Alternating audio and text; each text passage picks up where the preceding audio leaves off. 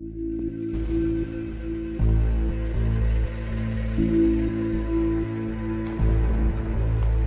War I leads to World War II as day follows night. By the end of World War I, everybody is looking to get advantage. World War I didn't really end in 1918. It brutalized an entire generation of Europeans. It brutalized an entire generation of people around the world. And it made them realize that war on this scale was not only possible, but actually thinkable. There's a wonderful, wonderful political cartoon where the fat politicians and generals are walking out of Versailles, and there's a little tiny boy, and he's crying in the corner. And I'm not kidding, he says, "I'm cannon fodder for 1940. They knew, anyone with half a brain knew that the Treaty of Versailles was essentially the starting gun for the Second World War. Essentially what happened is that you create such an unstable economy and so much animosity between nations that you're just seeding the field of war to rise and grow again. A lot of the anger, animosity, resentment that fuels the rise of the National Socialists of Adolf Hitler in Germany can be directly tied to that. It would be difficult to argue that that's simply propaganda that's utilized by Adolf Hitler. These were very difficult terms for the German people to handle. And it creates this bunker mentality, this us against the world mentality that ultimately will play out in Hitler being able to create a program that appeals to that sentiment. To the average German, they have been sold out by the politicians. In particular, it made people like Adolf Hitler, who had fought, after all, in the German army in World War I, think that if only the Germans could do it again, but do it right this time, they could actually win. We call it World War I, World War II, but it's really two different stages of one global conflict. Just happens that people put their arms down for a 20-year period, and then they went back to fighting again.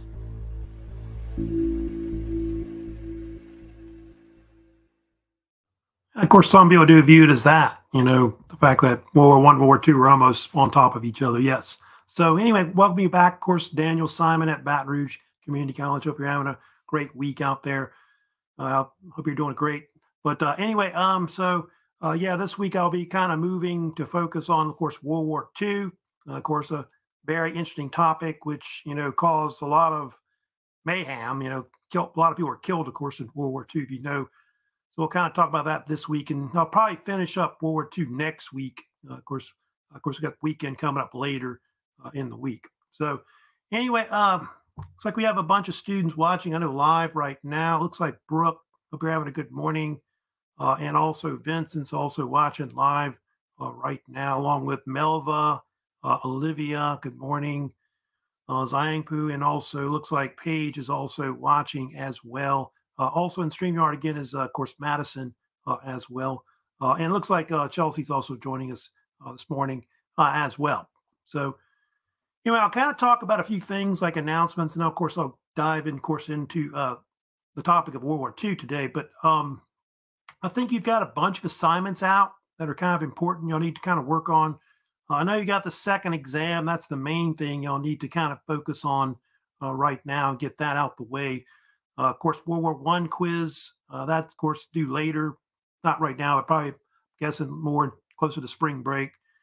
Third vocab is due starting this Friday. I usually give you a week on that, but like this Friday, the next Friday, you have a bunch of days to, of course, upload that to Canvas so I can grade those. And then, yeah, the book reports due starting next week. I think it's April 11th when it's, I know the beginning due date, but I'll stagger, the upload times for when you, of course, can post that to Canvas. Usually give you about a week to post that assignment. Give me more time to grade it too as well. So that's something I'll probably send out announcements about by the end of the week coming up.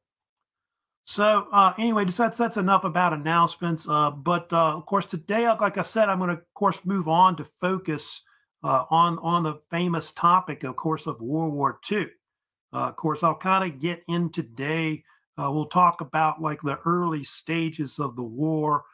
I'll kind of discuss, how it breaks out, when Nazi Germany invades Poland. We'll get into that today. And I'll kind of get into like the early stages of the war. Of course, we'll see Britain, I think, and France fight, of course, Nazi Germany initially. Of course, France gets knocked out of the war. We'll also talk about the Soviet Union. They come into the war in 1941. And also, I will get to, of course, the United States today. We enter the war, of course, because of Japan taxes, of course, in the Pacific. And so that's how the United States enters World War II. So if you have any comments, questions during the live stream, let me know. Or you can, of course, always leave me comments, questions later on my channel.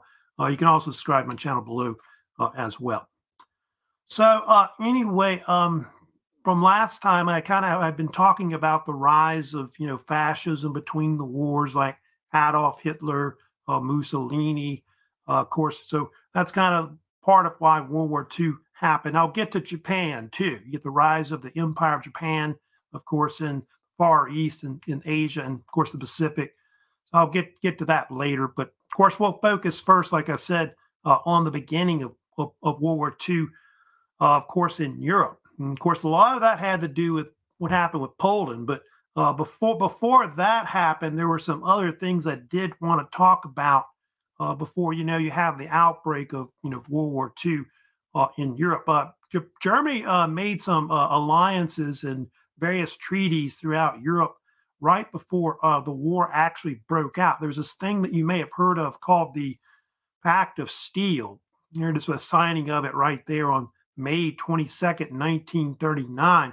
That was a deal made right before Nazi Germany invaded Poland with Italy. It was kind of seen as this military alliance that they created, political alliance, which kind of helped seal the whole, Axis powers that we had talked about before.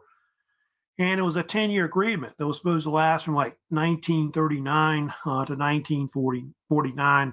And I think also Italy kind of wanted this mutual agreement to get aid from Nazi Germany and all that. However, when World War II broke out, if you know what happened, Italy stayed neutral until 1940. And that was, of course, until I think, Germany invaded France. That's when they entered the war. But usually the Pact of Steel is kind of important because they do think it later leads to the so-called Tripartite Pact. Of course, you've heard about before, maybe, which was signed in 1940. And that kind of solidified the Axis powers, the alliances that would be really in World War II between Germany, Italy, and Japan that would fight against the Allied powers, of course, in Europe and the rest of the world, United States, etc. So that was initially created. Of course, you find out later Italy is not that great militarily compared to Germany, and Germany's kind of shackled to a corpse, more or less. But they have this other agreement, of course, that Hitler later makes with, of course, the Soviet Union, which had all kinds of names. I think some people call it the so-called non-aggression pact between Nazi Germany and the Soviet Union. It's also called the Molotov-Ribbentrop Pact because of the two foreign ministers that were involved.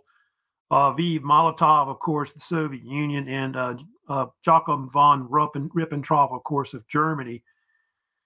Treaty of Non-Aggression, that's usually what they call it, between Germany and the Soviet Union, signed on August the 23rd, 1939, which, by the way, was kind of something that the West was kind of surprised about, that this actually happened, because, the Nazis hated the communists in all this. But part of why they did this, by the way, was because of the fact that Germany was getting ready to invade Poland. And so they were kind of concerned about having to fight a two-front war and all that. And so the two nations agreed to basically split Poland if Germany invaded Poland. And so you get the eastern half, and the Germans would get the western half. And then another thing that happened too was interesting was that Hitler decided to give control of the Baltic states, like Lithuania, you see, Latvia, Estonia. They would give that over to the Soviets, and they would come in later and take it over, those areas. But I think the main thing, the fact that they didn't have to fight a two-front war, that's one of the main things that really, I think Hitler was kind of more concerned about because of what happened in World War I, where Germany had to fight east and west against, Russia, and, of course, Britain and France. Besides that, there, of course, Stalin was kind of smiling. He thought, I don't have to fight Hitler for 10 years, till 1949. Of course, that would prove to be wrong. Of course, we'll get to it later. The Nazis turn around and they invade Soviet Union in June of 1941, of course. So that may have been the turning point of the whole war, though. I think if maybe Hitler did not invade Soviet Union, World War II may have been different. So yeah, you got of course, the German invasion of Poland. That's the main thing, of course, that really sparks World War II, which of course occurs on September 1st, 1939. Before Hitler did this, he had already been planning like an invasion of Poland, going back to, they think, to the spring of 1939. They had an invasion. They had actually a plan that they had, by the way, to invade. You see there, Britain and France is going to declare war on them, for invading, Poland. And I'll get to it in a second here, but they think that the whole invasion of Poland was a plan that was part of a operation that they called Fall Weiss, or also known as they call it sometimes Case White, is another name they call it, which is the translation of it from German. And the idea was to invade Poland from multiple locations. Kind of go back to this map that's up here. But if you look at this map here, that orange area, of course, the area they would invade and take over. The Germans are able to invade from Czechoslovakia, Greater Germany, or Germany to the west, where Berlin is, and then also East Prussia on the Baltic Sea. So basically, Poland is invaded from 3 different directions, and then on top of that, you got the Soviets coming in, of course, from the east as well. So the Poles were pretty much screwed in this war. And yeah, the Allies in the West backed them. Like when the war broke out, Britain and France would back Poland, but they really couldn't do anything about it because they got overrun at that point. So the invasion of Poland basically sparks World War II, which really, I guess, really starts September 3rd when France and Britain, declare war on Germany at that point. And so that's why you've got this different, alliances in there at that point. You've got basically France and Britain fighting Nazi Germany initially. You'll have other allies that, of course, will come in later that'll, of course, be involved.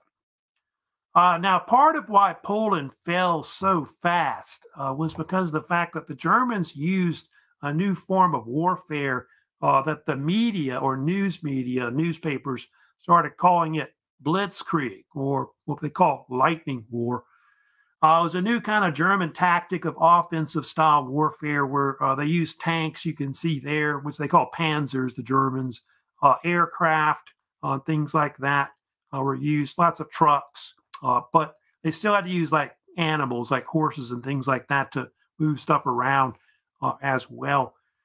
And so the media kind of used that name, although Hitler kind of didn't really like the term blitzkrieg, but that was a term they used, especially up for the first few years of the war. And for at least 2-3 years, the Germans were almost unbeatable on the battlefield until really 1942-43, when the tide really changed in the war. So Poland gets overrun and they're practically wiped off the map at that point. But the war's pretty much started. Poland, I think, only lasted like 3-4 weeks, and that was about it.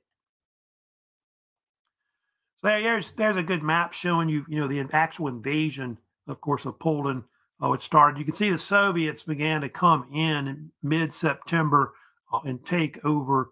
But yeah, the Poles, they didn't really have a chance. The fact that they were being invaded from 4 different sides at the war.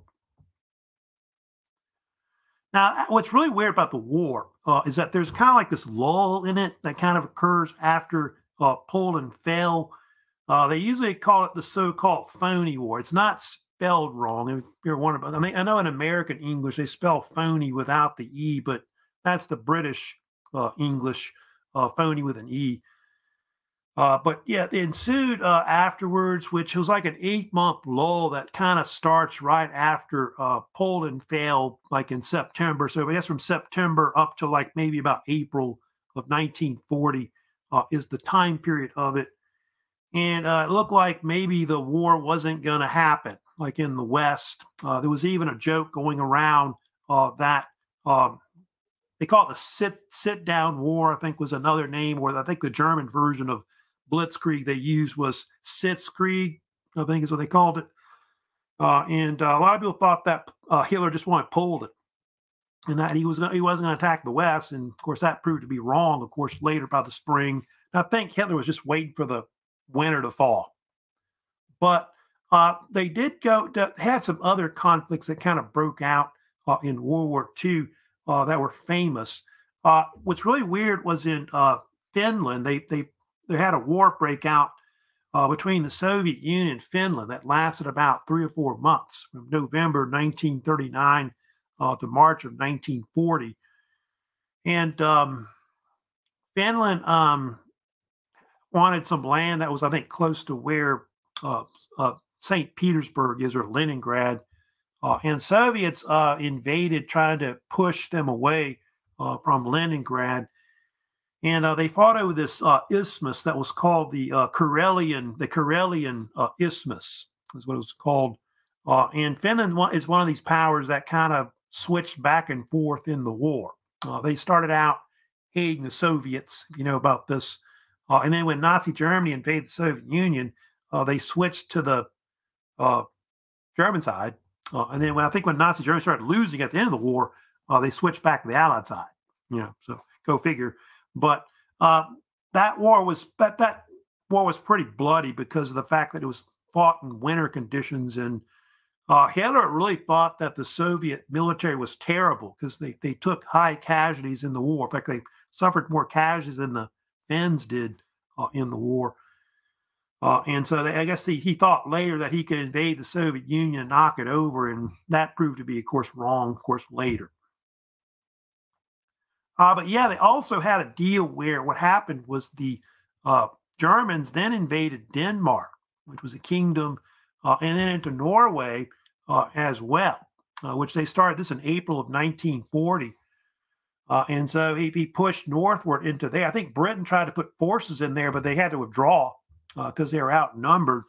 And so both those areas fell. The Germans wanted control of Norway and Denmark to control the Baltic Sea, like the western arm of it, but also they wanted to be able to get a lot of minerals and stuff that Sweden had. Sweden had a lot of minerals like iron ore and things like that that they wanted, and so that was the reason for it. And then I guess also they could attack the North Sea and things like that, and have air forces in that region as well. And so that was an area that was kind of vital, I guess, to the Third Reich in the war at that point. Oh, when the Nazis went into Norway, they put in this Norwegian named Vidkun Quisling. He was this Nazi collaborator that headed up their government from 1940 to 1945. And Quisling later, if you know about it, was seen as a traitor to the Norwegians. And today,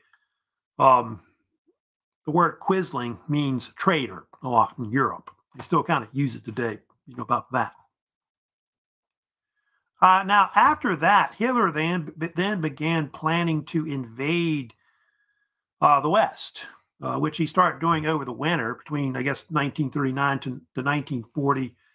And that one had also a code name, too, they used, which was Fall Gelb, or Case Yellow, which was Nazi Germany's invasion of Western Europe, which would include like Holland, Belgium, France, Luxembourg, would all get invaded and conquered by the Nazis in World War II. And that man on the top left you see there, that's Erich von Manstein. He was a famous general under the Wehrmacht, the German armies in World War II. They consider him to be one of the best generals under Hitler. And they talk about Hermann Rommel and all that as well, but he was considered one of the best generals they had in the war. He had this plan called the Manstein Plan, you may have heard of, where it was kind of a variation of the Schlieffen Plan a little bit, where a Schlieffen Plan was like that number one sickle cut you see going down into Paris, which the Germans tried in World War I, which failed. He wanted to do the opposite, which was more of a sickle cut number two there, going through Belgium up through northern France where Calais is, you see, and that's what the Germans would do. And if you look here at this map, the French had built like a string of forts on their eastern frontier with Germany that was called the Maginot Line. And so what the Germans did was they went around it.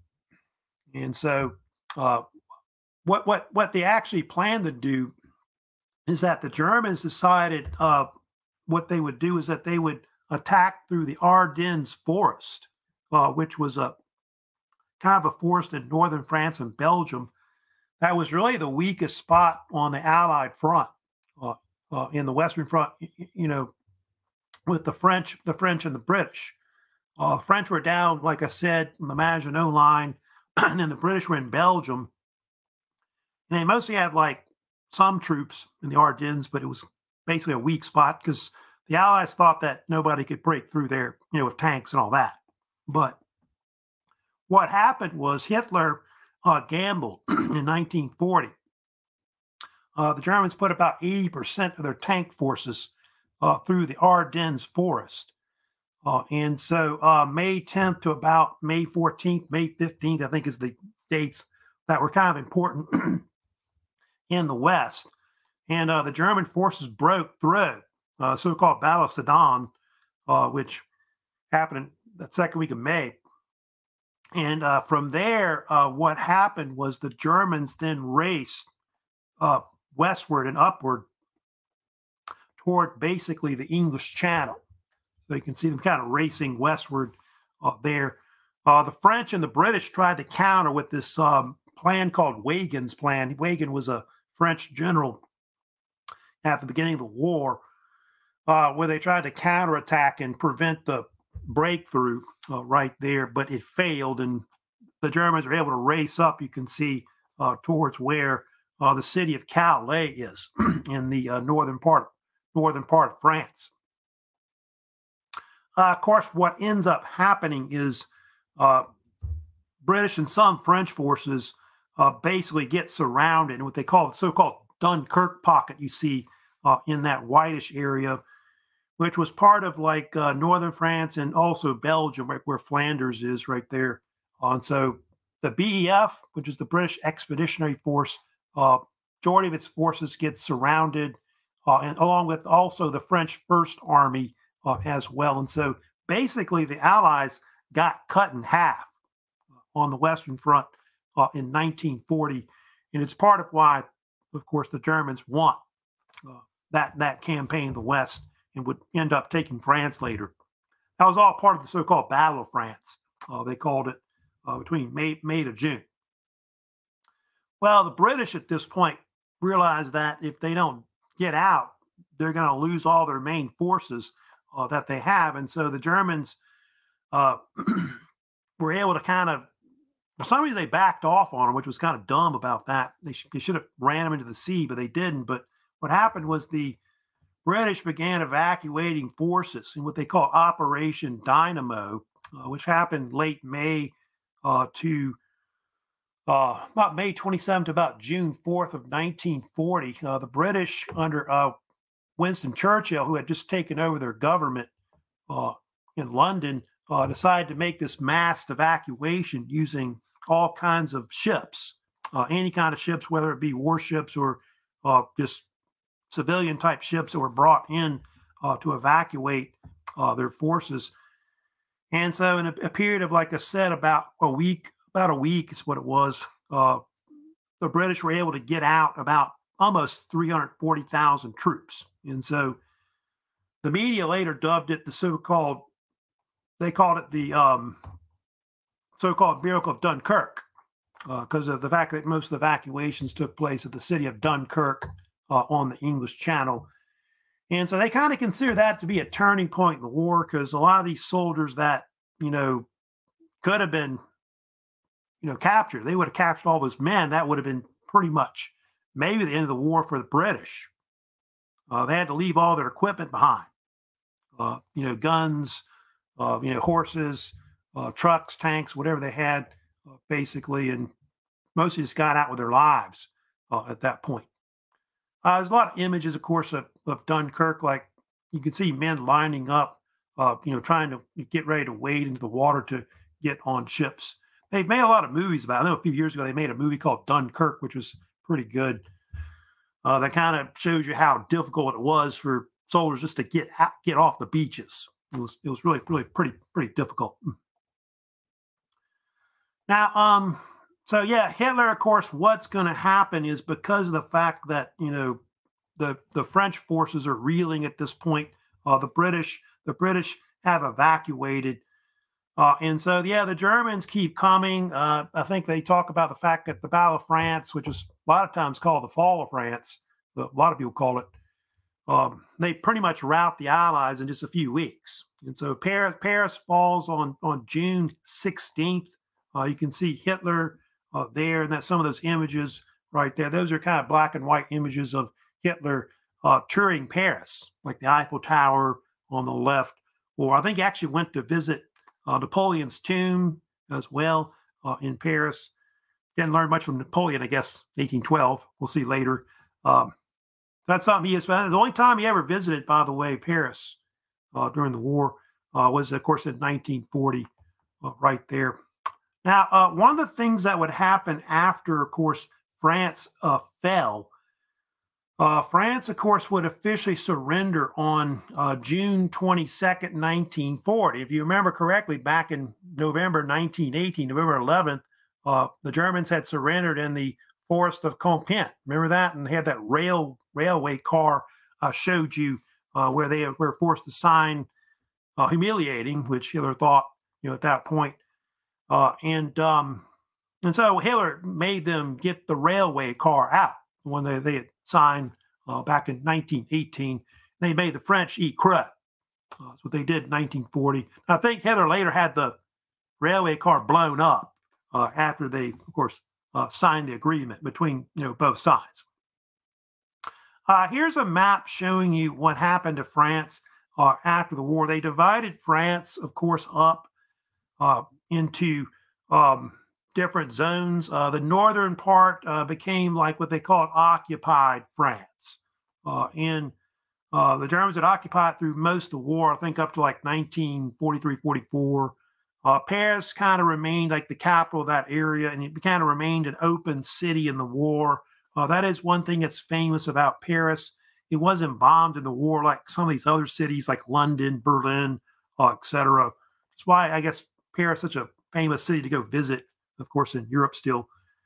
And then the southern part, the southern part of France, of course, they had this puppet state where, of course, the Germans were kind of somewhat unoccupied there, but they created this pro-Nazi puppet state they put in power, which was called Vichy France, because it was named after the capital of that state they created, which was Vichy, the city of Vichy. And that state was actually led by Philippe Pétain, the old Lion of Verdun, who was brought in as the head of state or chief of state of that. And they had prime ministers that were part of it, like Pierre Lavelle. And they had to basically side with the Nazis in the war, collaborate with them somewhat. And Pétain later got in trouble for that. You know about that after the war. I think he was put under house arrest and was seen as a traitor. And Pétain had an authoritarian state, by the way, which was very conservative. They reversed a lot of liberal policies that the French had before. He was later forced to round up Jews, if you know about this, in the country. So I think something like 70,000 French Jews were sent to like concentration death camps because of the Nazis. They were rounded up, of course, later. And Germany, by the way, held like something like 2 million French soldiers as POWs during the war afterwards. Of course, one of the big things that happened after, of course, the fall of France was that Charles de Gaulle, who was a famous French general, fled the country. He refused to capitulate, to Hitler, and so he fled to London, where he set up a government in exile, which was called Free France. And it included also a military force. You can see he was later president of France after the war as well. But he had this force he created called the Free French forces, you see there with him. And they fought alongside the Allies in World War II. And that's their logo, of course, which is the Cross of Lorraine, the symbol of the, of course, Free French forces and all that. So they'll be there involved later on with D-Day when the Allies invade to take back France and the Germans. They'll be involved, of course, with the British, French, and other allies in the war. Now, of course, one of the things that happened, about this at the beginning of the war was that Britain switched prime ministers, which, if you remember correctly, we talked about Neville Chamberlain, who had been, of course, back in 1938 with the whole Sudeten crisis. Remember, peace in our time or whatever. And pretty much Chamberlain was discredited, because of what happened at the beginning of the war. And so he was also ill. Chamberlain had cancer, and so he knew he was dying, and so they had to put someone else in. And so, they put in Winston Churchill. And if you know about Churchill, Churchill was famous for a lot of his speeches. Like one of his first speech he gave, of course, on May 10th, of course, 1940. He said, I have nothing to offer but blood, toil, tears, and sweat. I think at the beginning of the war of 1940, he gave several speeches that were, of course, well known. Of course, one of the most famous speeches he gave, of course, was the one you may have heard of, which is "We shall fight on the beaches." I do have by the way, a little excerpt from that. I'll kind of share with you, of course, from that speech. But it is considered to be, by the way, one of the most famous speeches probably ever given in World War II. The only one I could think of that might be bigger, just about, is probably FDR's Day of Infamy. You notice that bit, of course, with the New World. Of course, he's talking about the United States maybe coming in later to help out. Because, that was one of the darkest periods, of course, in British history, because from 1940 to 41, of course, the British had to fight alone. They didn't have any other allies that were kind of fighting Nazi Germany. And so, that's something he's kind of talking about, their darkest hour at that time. So anyway, I'm going to talk, of course, more about what happens. Of course, the other thing that happens, of course, at the beginning of the war is the Battle of Britain. I want to get into that today. And Battle of Britain commenced a little later in July of 1940. Of course, July to October, considered one of the pivotal battles, of course, in World War II. It's mostly an air battle where the Royal Air Force, is what they call the British Air Force back then, of course, still today. And then, of course, the German Air Force, which, of course, in World War II, they called it the so-called Luftwaffe.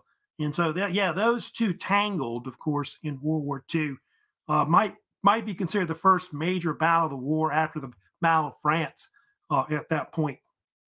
And kind of see here the Battle of Britain.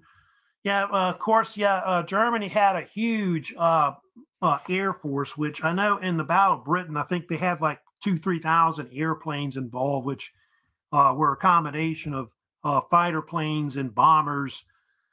The British Air Force, the RAF, had maybe about 14 fighters, mostly consisted of planes I think I've got images of the different planes that were involved in the war, but I know the German side had the famous Messerschmitt Me-109, and then of course the Spitfire you see on the bottom was really considered to be one of the best type of fighter planes at the beginning of the war. Hitler had been planning, by the way, to invade. There was this he had this plan called Operation Sea Lion or Operation CeeLo, which was this idea to conduct an amphibious invasion operation to possibly invade England. They're not sure how serious Hitler was about this, but the problem was he had to neutralize like their air power and things like that. And so he never really got to it. He, of course, had to postpone it, because of the fact that the war didn't go well for Hitler. And the RAF had an advantage because of the fact that they started using a new kind of form of technology at the time you may have heard of called radar, which radar was invented by different inventors. I know in Britain they had a man named Robert Watson Watt that helped invent it. And it gave like the British like an early warning system of attacks that were coming in. And so Fighter Command, like RAF Fighter Command, divided up Britain's airspace into different sectors. And so when fighters would enter a certain sector, they would then send up, planes to attack them. And pretty much everybody's got that. Like I know in Germany, I think they end up with that also as well, radar. And so, yeah, the Luftwaffe begins to bomb, of course, Germany bombs like London and other cities in England. You see there, which was often called the Blitz, or some people call it the London Blitz as well. And so civilian bombings, happened pretty much starting in, 1940 to the end of the war in 1945, which is part of why World War II had such high casualties. In fact, the British suffer like something like 50,000, mostly civilians killed at the beginning of the war from 1940 to 41. They bombed a lot of their cities, like London, etc. And it was so bad that a lot of the British had to evacuate. Like I know they took a lot of the children and evacuated them to like the countryside as examples. Also, people tried to evacuate like maybe their cellars, but I know they preferred to evacuate to like say the London subways as an example, and to hold out against, of course, Hitler's forces in the war. And the Germans will keep bombing, of course, England the war, including V1, V2 rockets, of course, by 1945. Now, due to German air losses, though, Hitler eventually is going to have to give up. That's one of the things that's going to happen. And so he's going to focus, of course, one of the things that Hitler's going to do at that point, he's going to focus on, of course, attacking the Soviet Union, which they'll do, of course, by the summer of 1941. So that's the next thing, of course, that's going to happen, of course, is that, of course, occurs, which they think that's considered one of the major turning points, of course, of World War II, is the fact that the Germans declare war on Russia with so-called Operation Barbarossa, which I'm going to talk a little bit about today. Barbarossa, which started in June of 1941, was supposed to be this short campaign that the Germans were going to invade the Soviet Union, knock them out of the war in a short campaign that was only supposed to last maybe, like, I want to say 6 months at the most. And it would involve something like 4 million troops, which were a combination of mostly German forces and other allies that fought with the Germans as well. Like, I think Italy had some force they put up. Romania, Hungary also put up forces as well. And this started a invasion, which ends up becoming, if you know about it, one of the bloodiest conflicts in really World War II. Because if you know about this Operation Barbarossa, 1941, started the Eastern Front, which the Eastern Front was really the most bloodiest front really in World War II. Maybe up to 30 million people were killed in the war, which included not just soldiers that died in the war, but also civilian deaths as well. And the Russians called it the Great Patriotic War, because if you know about Napoleon's invasion of Russia in 1812, they called that the Patriotic War. And so that nickname was, of course, used. And Stalin kind of becomes a hero, in the war, if you know about that, because I think we talked about how tyrannical his dictatorship was in the Soviet Union. But he's kind of rehabilitated in the war because of the fact that you've got Hitler, who's, I guess, worse than him, that kind of thing. You can see the invasion starts on June 22nd. And you can see how the German forces, they overrun Eastern Europe, pushing into Poland. And as the kind of get to it, as they go into Poland and parts of like Eastern Europe, like into like Russia, Ukraine, Belarus, the German have these SS forces that they bring in that are called Einsatzgruppen. The Einsatzgruppen goes around trying to eliminate any parties that's a threat to the Germans in the East. Jews, like over 1 million, they think were actually killed by the Einsatzgruppen. Communists, any kind of partisans that were fighting behind enemy lines were also killed as well.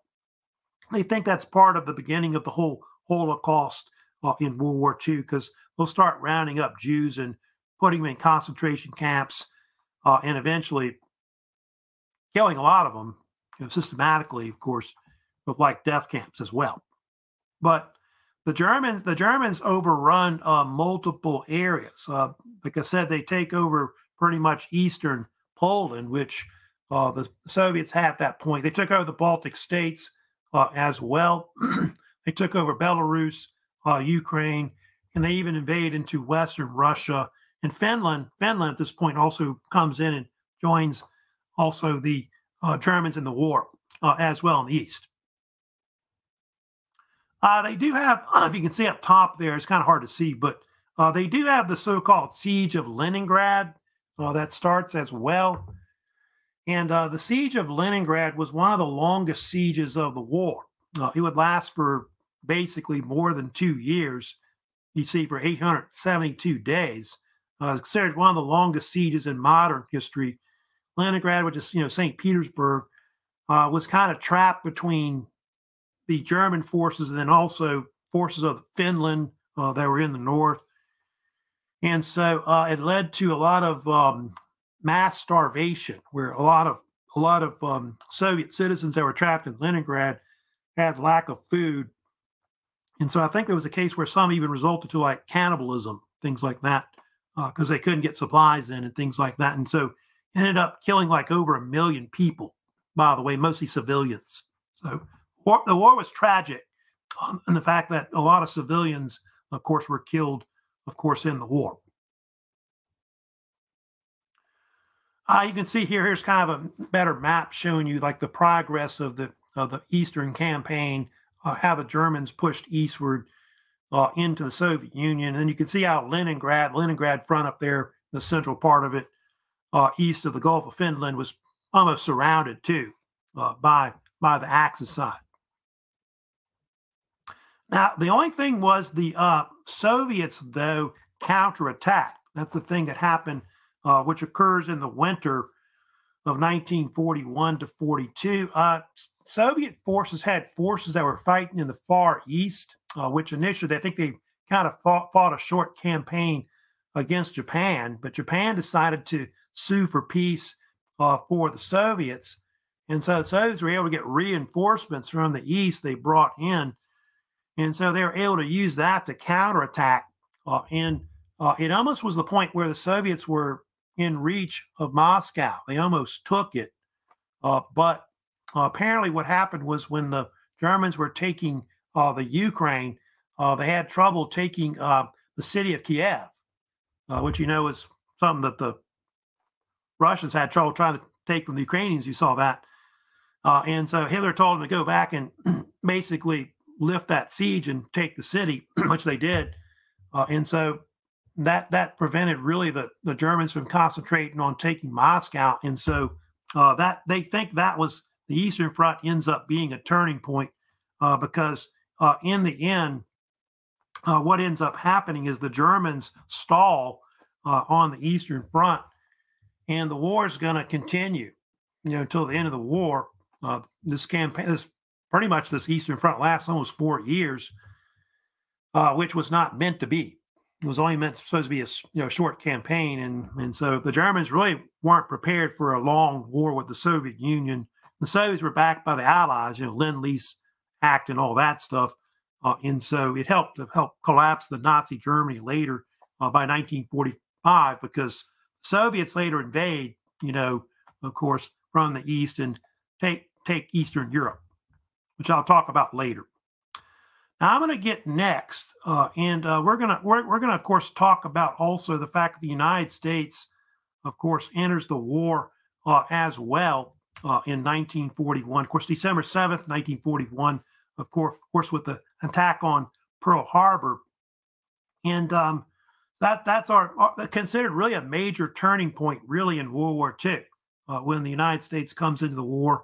Because our fresh troops, I think at one point the United States had about 10 million men fighting in the war. And then our armaments, our military stuff that we were able to, make in the war, like armaments, munitions, and things like that, also helped to turn the tide.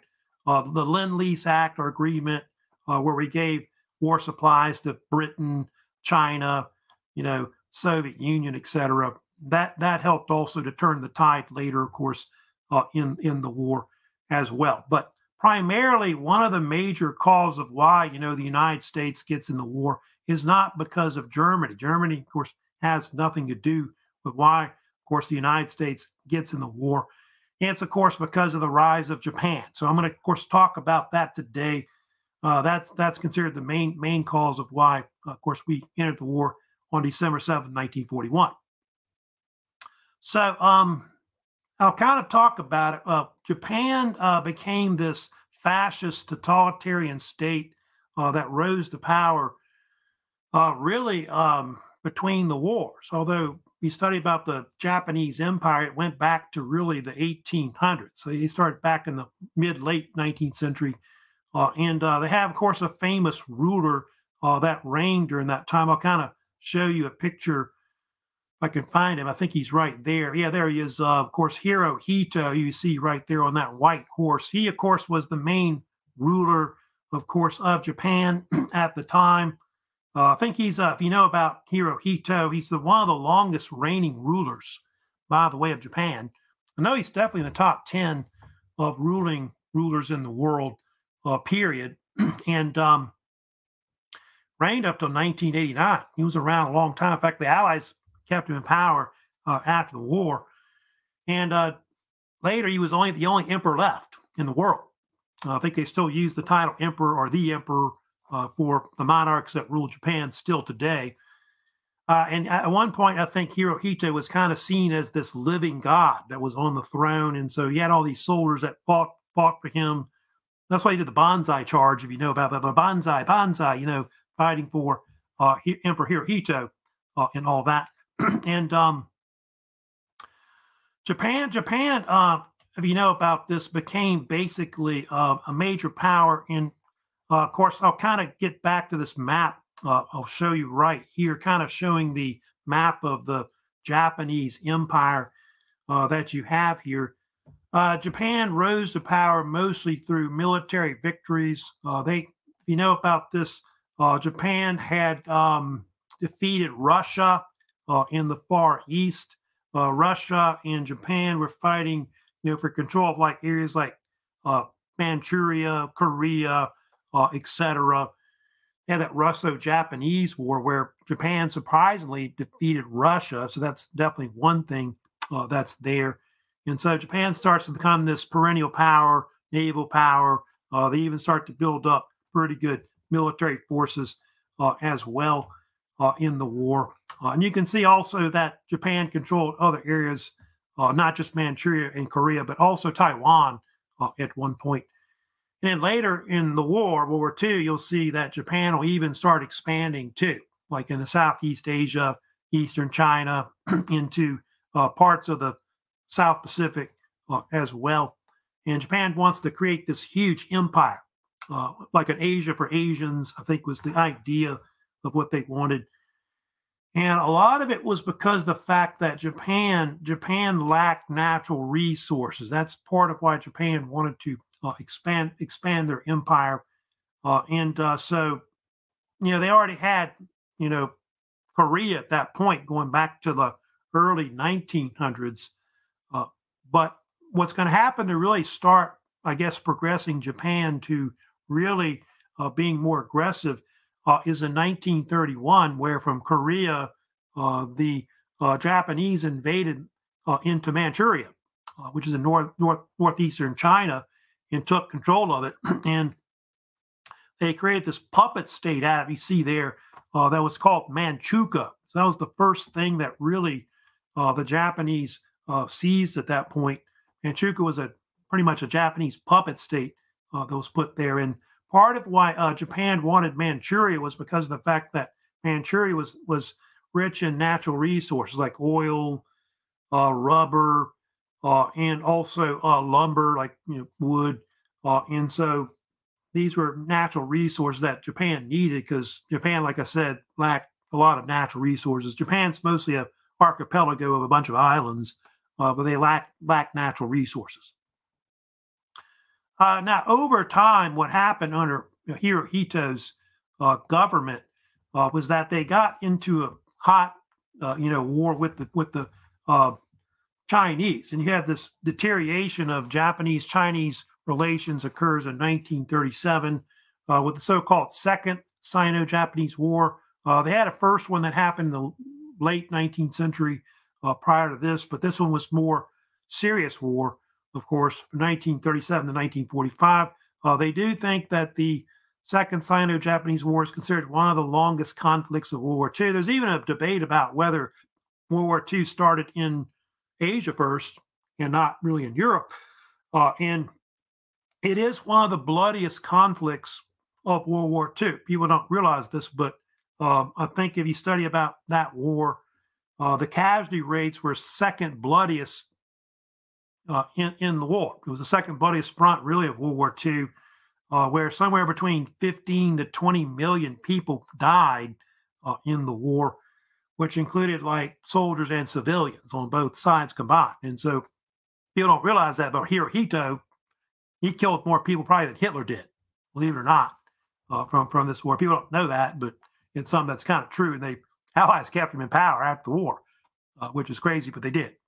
Of course, one of the things that's very, very famous, if you know about it, the Japanese would invade eventually eastern China as well, and seize a lot of the cities. Like the capital, if you know about it, was Nanjing or Nanking. They seized that, of course, which was part of the Republic of China at the time.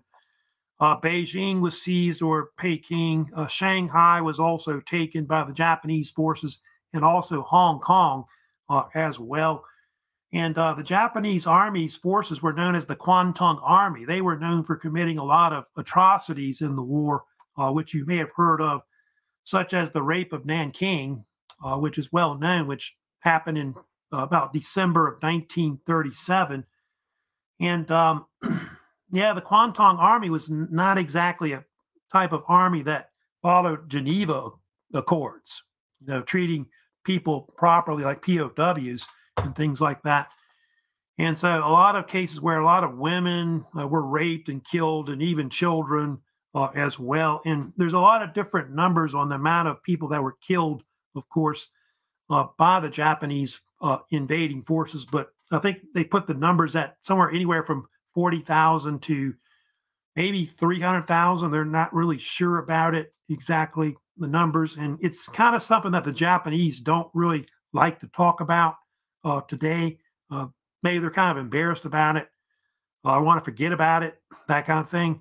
But it's something that it's part of what the Japanese and Chinese, I think, still don't like each other today because of the animosity that went back to, of course, in World War II.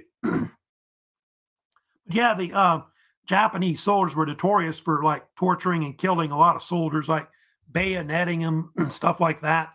They even had deals where they would just cut people's heads off with samurai swords. Yeah, you see that right there. They even did that to POWs, like British, American, other forces were executed in different ways. And they even used a lot of POWs as slave labor, like the so-called Burma Railway, of course, built in Southeast Asia as an example, of course, using slave labor. The Japanese were also known for taking a lot of the women, like Chinese women, Korean, etc., and using them as prostitutes, which the Japanese refer to them as being called comfort women. That's basically, I think, I think that's Chinese soldiers that are kind of, I guess, questioning them after the war and all that. But that's something that I think Japanese want to forget too as well. Now, one of the things that starts to happen, which is famous at the beginning of the war, is that the United States starts to give military aid to the Republic of Japan. We start doing this in 1941. And Chiang Kai-shek, he was one of the main leaders of the Republic of China. He was like, I think, called Generalissimo was his actual title. He was like a general and kind of head of state. That was later president of China after the war. He later was forced to flee because the communists took over China under Mao Zedong. You know about this.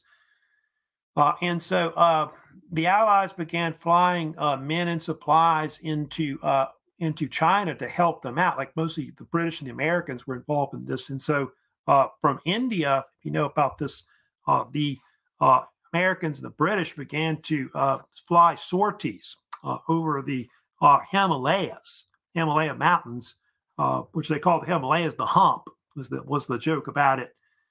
And they did this because of the fact that the Japanese invaded Burma and took it, also basically threatening also like that in Thailand, basically. And so they had to fly all these sorties over basically the Himalayas to get there, bring supplies, bring men in, and all that. And that's something that was kind of famous about the war. That was all part of the so-called China-Burma-India theater. It's what they usually called it. And they also had the Flying Tigers that was brought in too in 1940. The Flying Tigers was this American volunteer group that flew originally with the Chinese Air Force, because Chinese Air Force was not that great compared to the Japanese Air Force, which really at the beginning of the war in the Pacific and all that was kind of superior to the Americans with their Zero fighters. And anyway, there was this American general you may have heard of named Claire Chennault, who was from Texas. He originally went to Louisiana State University in Baton Rouge. I think he attended there for, I want to say, 1 year, and then he dropped out and joined the U.S. Army. And he was involved in the Army Air Corps, which is later known as the Air Force after World War II. And anyway, the Flying Tigers, known as the American Volunteer Group, AVG, went over there starting, I think, I want to say in the spring of 1941. They began to aid the Chinese against the Japanese. And I think at one point they had like something like 3 squadrons that were part of the Flying Tigers, which later became a U.S. Army Air Corps that fought over there. But they were kind of initially helping out the Chinese in the war. And there are a lot of famous Flying Tigers that fought in the war. You may have heard of Tex Winter. Was a pilot, of course, of the Flying Tigers, who's from Texas. You can see there. You may have heard of Robert Scott. He was very famous with the Flying Tigers. He wrote a book later about his experiences with that called God is My Co-Pilot. I don't know if you ever read that, but it's a pretty good novel about that. And then Gregory Boyington, also known as Pappy Boyington, he was originally a Flying Tiger. He later became famous for this Marine squadron that fought the Japanese in the Pacific called the Black Sheep Squadron, it was called.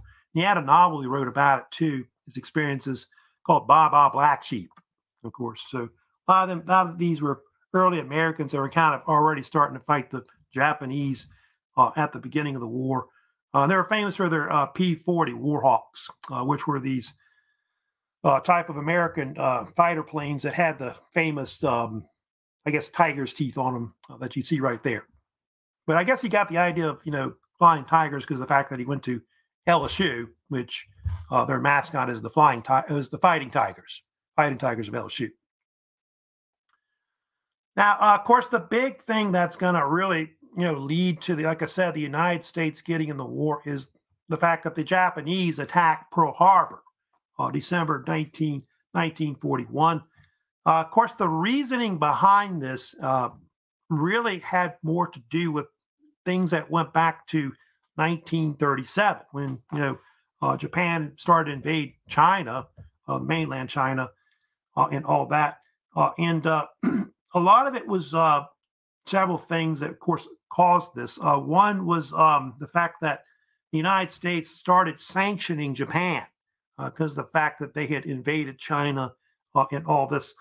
They actually started doing this way back in 1937. And the fact that the United States had a bunch of these neutrality acts that they passed through Congress, which banned selling things to war powers at the time.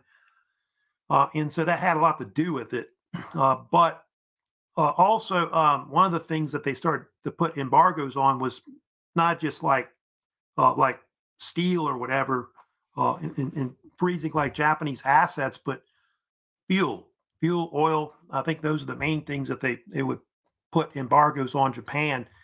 That actually was something that was bad for the Japanese, but because they really needed fuel and things like that, oil, to fuel their war machine. And without that, they knew that they wouldn't be able to continue this war in Asia and all that for probably, I think they only have maybe 6 months of fuel that they could fight with, basically. And so that's going to lead to the Japanese deciding to attack parts of Southeast Asia into the Dutch East Indies as well, because a lot of that area is very rich in minerals, things like oil and so on, but also rubber, which they'll need as for the war effort. And so the Japanese come up with this idea to attack the Americans, whose main Pacific fleet is based in Hawaii, Central Pacific. And so a lot of these ideas were brainchilds of really two men that were involved, I guess, in kind of planning the whole attack on Pearl Harbor. Of course, Admiral Yamamoto, they always talk about him, who was the main admiral commander of the Japanese combined fleet at the time. And I think the Japanese Navy wanted to kind of do something in the war, because I think at this point it was all just the Japanese armies just doing their thing in the war, and the Navy wanted to get involved as well. And so Yamamoto with Prime Minister of Japan, Hideki Tojo, they pretty much began planning this operation to attack the U.S. Pacific Fleet in Hawaii, which that of course would occur on December 7th, 1941. And they do think that this actual operation was actually influenced by a British attack on the Italian Navy in southern Italy, the so-called Battle of Taranto, which happened in November 1940, where the British Navy used carrier-based planes to strike at the Italian Navy. I think they even used torpedo bombers. And so the Japanese got this idea that they could bomb and use torpedo bombers to sink our ships. And so that's something they began planning pretty much, at the beginning of the war. And so the Japanese, they would, of course, go after our main fleet, which was based at Oahu, Hawaii, which is the smaller island where Honolulu, the capital, is, of course, there today. And what Yamamoto was planning to do, he was trying to either eliminate the U.S. Pacific Fleet or weaken them so much that they would have to sue for peace in an early treaty, kind of like what happened with the Russians in the Russo-Japanese War that happened in the early 1900s. So they're kind of planning like a sneak attack, like that surprise attack. I think the Japanese did some kind of surprise attack on their naval forces, I think it was. And so they kind of planned that same kind of thing there at that point. And so the Japanese amassed this huge naval force, by the way, to attack Pearl Harbor. It was called the First Air Fleet. That's kind of one of the nicknames they called it. It was a massive carrier force that involved 6 aircraft carriers: Kagi, Kaga, Soryu, Hiryu, Shikaku, and Zukaku. And their plan was to target a lot of the airfields, like take out our airfields, and then what they were going to do, they were going to then go after, of course, Pearl Harbor, where our main capital ships were. And so that became the main plan of what they were going to do, of course, at Pearl Harbor. Here's kind of an old picture of the image of Pearl Harbor. You can see, by the way, that's kind of like Battleship Row to the bottom right, right there. That's where we had our main ships there. And yeah, these are some of the ships that were on Battleship Row when, of course, the Japanese attacked with their air power. USS Oklahoma, the Maryland, Utah, California, West Virginia, Tennessee, Nevada, and of course the most famous one, the Arizona, as well. And the attack on Pearl Harbor came in 2 waves. Of course, I kind of go back to that picture I just showed you of that, but they think the first wave came in about 7:55, and the second wave came in about an hour later. And most of the actual damage was done in the first attack, because I don't think there was less attack after that, pretty much. And the attack on Pearl Harbor, by the way, would damage, they think, as many as something like 18 ships or more were sunk or destroyed or damaged. Close to 2,500 men were killed, and some civilians also. And 2 out of the different ships, at the capital ships that were, of course, attacked at Pearl Harbor, USS Arizona, USS Oklahoma were really the damage the most, which were never raised again afterwards. I think I've got images showing, of course, the Arizona exploding. They supposedly a bomb hit the magazine of the Arizona and actually raised the ship when it exploded. And there was a man on board. I don't know if you know. His name was the Rear Admiral was using his flagship for that, which was Isaac Kidd. And so, if you know, later they built a famous destroyer called the USS Kidd, which is named after him. So that's why Baton Rouge wanted the USS Kidd so bad, because it's associated with the attack on Pearl Harbor. So that's where the Kidd got its name. Because Baton Rouge, we have the USS Kidd that's here, of course. That's on the Mississippi River if you want to go see it. But yeah, the Arizona was hit. Half the men that pretty much died at, pretty much Pearl Harbor were killed on the Arizona. In fact, 80% of the crew of the Arizona were killed, which something like 1,200 something men, basically. And yeah, there, of course, there's the famous Arizona Memorial, which is there now. You can see the bottom of it. Part of the Arizona is still there. And you can see there's still oil coming out of it right there, which some people kind of remark about it sometime, that it's the tears of the sailors that's actually coming out of it, and not the oil. There's the Maryland on the left, but the Oklahoma on the right. It actually flipped over on its side, almost turned turtle, and they actually had men that were trapped inside of it. They couldn't get out, which I think till Christmas they heard people banging on the hull, and so you had people that died that were inside of it or drowned, basically. That later they raised the Oklahoma. You can see the Oklahoma there at the top next to a later battleship they built called the USS Wisconsin. So you can see how big these battle wagons get later in the war. We built a lot of battleships, of course, in the war, but carriers become more important if you know about it in War II, especially in the Pacific War. That was the USS Shaw. It was like a ship in dry dock that got hit by a bomb, and it just blew up into a huge explosion. And that's kind of what you're looking at right there with that explosion. So that basically causes the United States to enter the war at this point. You have, of course, Franklin D. Roosevelt, the President of the United States, would give his famous Day of Infamy speech. That's considered also one of the most famous speeches, too, in American history, done on December 8th, 1941, in front of Congress. And what's going to happen right afterwards, because of the fact that the United States has declared war on Japan because of the, the tripartite pact that we talked about before, what ends up happening, Germany and Italy come in because of what happens with Japan. And so December 11th, 1941, they declare war on the United States. And so at that point, that's pretty much when you get the different alliance systems that are, pretty much set at that point. You've got the Axis powers on one side, Nazi Germany, Japan and Italy. And then on the other side, you've got pretty much Great Britain, United States, Soviet Union, and the Republic of China that's fighting, pretty much throughout the war. So yeah, there's other powers that fight, also in World War II, but those are the main ones that pretty much win. Of course, the United States and the Soviets end up coming out ahead. That's what leads to the Cold War later. But next week, I'm going to move on. I'll talk about the end of the war.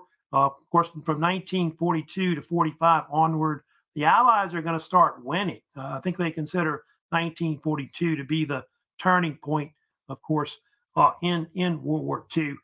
And so we'll see, of course, that, of course, happen, of course, next week. And then also, I'll also be kind of moving on to talk about as well, like I said, the Cold War. So don't forget, you got assignments out there. Of course, you'll need to work on second exam. Of course, the main thing you should be working on right now. World War I quiz is out as well. And then don't forget, vocab is going to be, I think, due starting this weekend. I usually give you a week, turn that in, stagger those, uploads for that. Same thing with a book report. You want to start turning those in early, you can over the weekend, but I think Monday is when they'll start being due. So I'll give you a week on that too to get that turned in as well. But that's it for today. I don't think there was any historical questions that anybody asked me for today. But if you have a comment, question about this lecture, you can always make a comment, of course, on my channel as well. Or if you had a comment about the class, you can also email me. So y'all take care and have a great weekend, of course, coming up. And of course, I'll see you next week. Spring break, of course, is coming, soon. I think after next week. So y'all take care. Have a great weekend coming up.